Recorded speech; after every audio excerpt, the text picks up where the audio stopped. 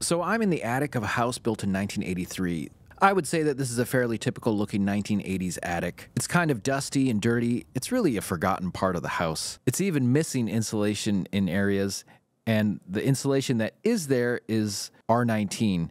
Just to put that into perspective, the 2024 International Residential Building Code requires R38 for the climate zone that this house is located in.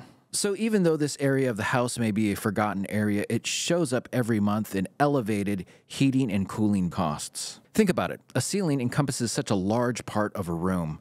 And if the attic above that ceiling has poor insulation or no insulation, that room is going to be very expensive to heat and cool. So if you have an older house or apartment building and you're looking to make it more energy efficient, I recommend starting with the attic. It's accessible. It's also a much cheaper remodel than, say, replacing windows would be. And the fact that it covers such a large area, having it well insulated is bound to make a difference.